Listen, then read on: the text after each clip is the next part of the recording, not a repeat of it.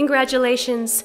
You have invented a new kind of stupid, a damage you can never undo kind of stupid, and open all the cages in the zoo kind of stupid. Truly, you didn't think this through kind of stupid. Let's review.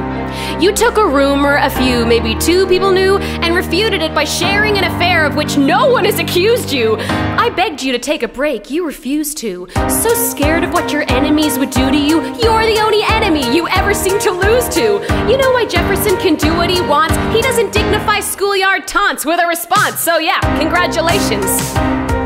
You've redefined your legacy. Congratulations. Sacrifice? I languished in a loveless marriage in London. I lived only to read your letters. I look at you and think, God, what have we done with our lives, and where did it get us? But that doesn't wipe the tears of the years away. And I'm back in the city and I'm here to stay. And you know what I'm here to do. I'm not here for you. I know my sister like I know my own mind. You will never find anyone as trusting or as kind. And a million years ago she said to me, this one's mine. So I stood by.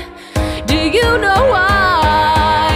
I love my sister more than anything in this life. I will choose her happiness over mine every time. Eliza is the best thing in our lives. So never lose sight of the fact that you have been blessed with the best wife. Congratulations. For the rest of your life, every sacrifice you make is for my sister. Give her the best life. Congratulations.